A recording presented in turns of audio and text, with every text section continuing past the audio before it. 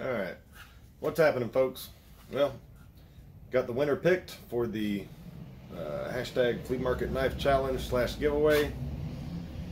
So, here in just a second you'll see who the lucky person is, and yeah, I'm pretty happy with everything. Had a lot of fun doing this build.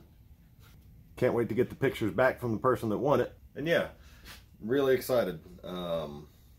This was a lot of fun, and I know the person who got it's gonna get a lot of enjoyment out of it. And if you check out their channel, you might see this knife in it. I'm hoping, maybe. So yeah, congratulations to whoever you are. I'm gonna make y'all watch the video to see.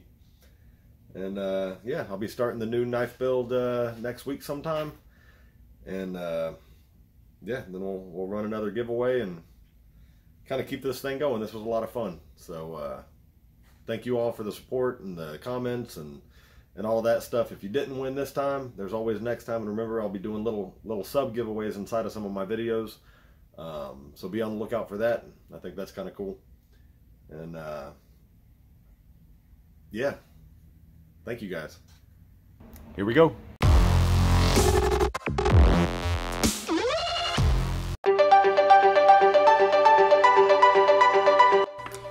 Alright folks, so basically what I'm doing here is I've gone through, done a search for the word done in all of the comments for all of the videos, and I'm going through, putting them all into an Excel spreadsheet, and that's going to be how they're all organized.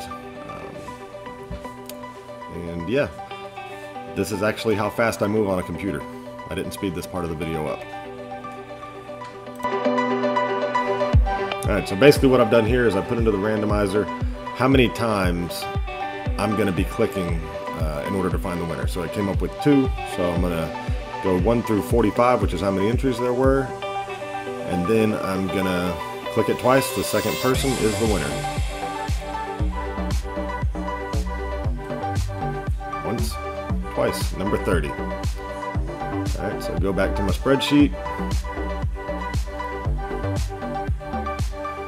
And there we have it.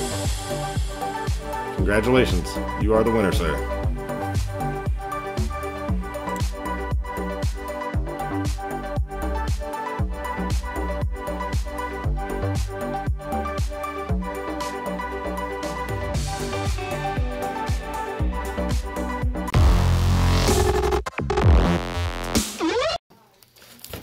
Wanted to give you a little sneak peek of the next giveaway.